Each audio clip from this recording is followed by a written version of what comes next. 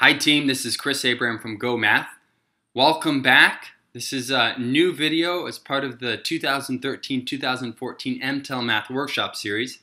Today we're going to be working on number 21. This is the 53 Math MTEL. Now, this is a great problem if you're a teacher preparing for a math certification exam, regardless of the test, because it has so many of the core ideas in math. Let's take a closer look. Number 21. Use the figure below to answer the question that follows. Gives us a diagram. Then it says the large cube in figure 1 represents 1 unit. What is the decimal representation of figure 2? And then it gives us these answer choices. Sometimes it is always helpful to observe what you're given and look for details. I'm going to start with this sentence here. The large cube in figure 1 represents 1 unit. We could think of 1 unit as a whole, or 100%. What is the decimal representation of figure 2? Decimal representation, what is the percent? What is the fraction? These are all part-to-whole relationships, another way of expressing a part-to-whole relationship. Alright, so I know I'm going to be thinking in terms of part-to-whole, and sometimes it's helpful when you think in terms of part-to-whole, just to really quickly identify what's your part and what's your whole. In this case, the cube is going to be your whole, and the part, if I add up all these ones right here, that's going to be my part-to-whole relationship. Because remember, whenever you see this, it could just as well have been what percent, it could just as well have been what fraction, right? I'm just giving a fraction out, that's not the fraction.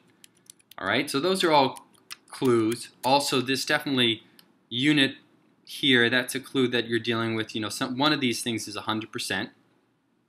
Alright, so we'll come back to the part-to-whole relationship in a moment. And then it gives me these answer choices. Now, I'm thinking of part-to-whole, so right away I am hoping, and I know there are teachers out there that say, wait, part-to-whole, what is that connected to? Remember, in previous videos we talked about core fractions. And your mind has to start getting trained to see the core fractions. You might not be ready now, but you got to get your mind in gear. What core fraction is this? Well, these two answers, A and B, are closest to this decimal, 0.25. And C, 0.536, is closest to this. And this one right here is actually closest, so we round this to 60, we could round this to 67. What we have here, it's actually 0.66666. Where am I going with this? Well, the core fractions, the core part-to-whole relationships are either going to be 1/4, 1/2, or 2/3. What? Huh? Well, look, the question is asking you to determine what part of the entire shape is figure 2.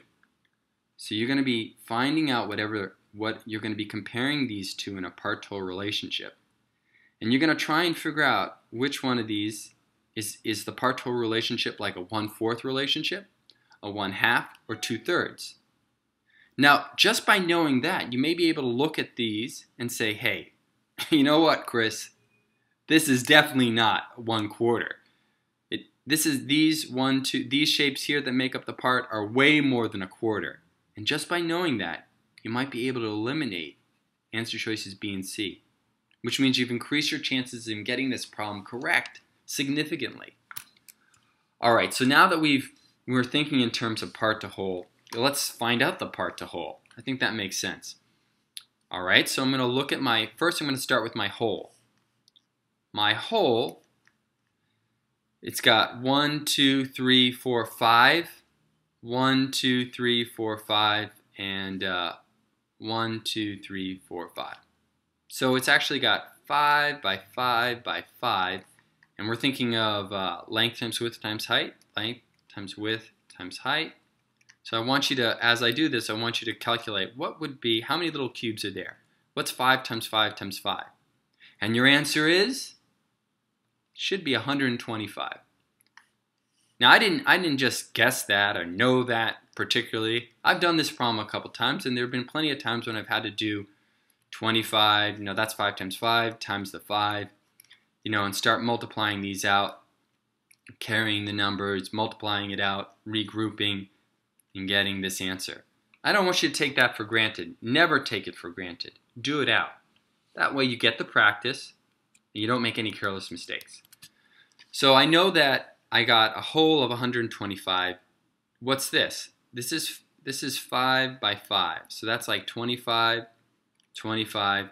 Each one of these are 5. So combined, that would be what? 15. And this is just 2. I add up all my parts, get 67. So now we have 67 over 125, and I'm supposed to match this up with a core fraction? Are you crazy? Well, there are a couple strategies you could do real quickly. One, you could say 6 over 12 is C. We're done. Well, 6 over 12 is 1/2, and that would be equal to 0.5. And in fact, that's the answer. But let's say we weren't, ready to do that. We could think about this in terms of give an approximation. How could we approximate these numbers? Well, the 67 I could approximate to 70. And the 125 I could approximate to 30. I could reduce by a factor of 5. And I would get this new fraction, 7 over 13. Now, at this point, if I wasn't so sure if it was either C or D, I could take an extra step and I could divide the 7 by 13. And I could just be 100% sure on what this is. So I'm preparing myself to do that. 13 doesn't go into 7. I'm doing the division all the way out. It goes into 70 5 times. So I multiply those out. I get 65. Subtract them. Remainder 5. Drop down to 0. 13 goes into 50 what? 3 times 39, and there would be some remainder. I don't really have to go any further than this. I mean, at this point, I've done it enough. I found out that 7 over 13 is equal to 0.53, and that's the closest to C, and that's the answer. So what were we doing in this problem? Because there was a lot. We got to C. Well, we read through it, we took a glance, and we saw that right away there was a lot of clues that it had to do with part-whole relationships. I used that to start looking at the answers and frame the answers in terms of part to whole by looking for the core fractions. Now, once I have that in mind, that I'm looking for either 1/4, 1/2, or 2/3, then it was a little easier for me to sort of work through this problem thinking in terms of part to whole, coming up with a fraction, converting that into a fraction that is reduced or relatively reduced, and then finding the decimal representation of that fraction, or just taking a stab at it and getting to 1/2, which was the 6 over 12. So hopefully you found this helpful, insightful, exciting, and I hope that you study it and practice it on your own. Thank you so much, team, for watching this video. We got a lot more to do to help you get ready. And if you need extra help, definitely check out GOHmath for the MTEL math workshops, okay? Take care, everyone. Bye-bye.